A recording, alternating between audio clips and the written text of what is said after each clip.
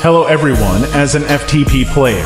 During this year, I managed not only to move from level 1 to level 473 legendary, reaching 2.6 million might points, but also to reach in several times top 1 event, such as top 1 glory event with 150,000 points, nomad event with 1.3 million points, and samurai event with 58,000 points. Moving to generals, I managed to upgrade my Leo up to level 31, Alyssa up to level 31 too, Horatio up to level 36, Sasaki up to level 10. Ladies and gentlemen, let me present him, the man, the myth, the legend, Toro.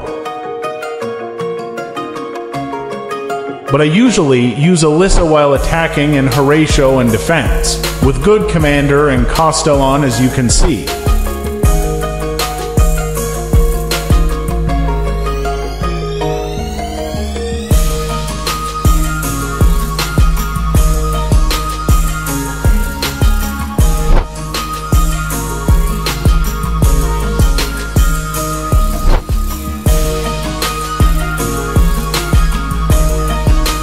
Moving to Hall of Legends, considering that I am still upgrading it, so I use only the attack setup as you can see.